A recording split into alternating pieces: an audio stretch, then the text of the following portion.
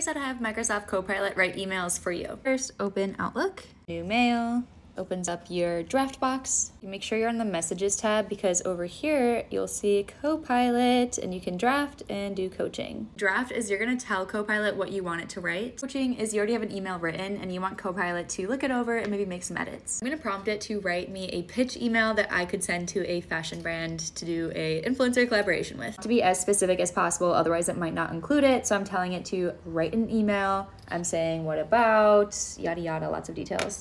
Click generate. It gives me a super bare bone email. Also, you want to note that this may be incorrect. You can give Microsoft a thumbs up or thumbs down if you like it or hate it. If you don't love it, you can regenerate. Honestly, I like this one better, so I'm gonna say keep it. And then I just want to come in and reformat and reorganize this. Probably isn't what I'd send. I'd probably want to include stats, all of that. If you're an influencer person, you would get that. But I think this saves time, especially if you're someone who overthinks and doesn't know what to say, or you're scared you're gonna say the wrong thing. I think this is a great way to get started. Let me know what else you want to see with Copilot.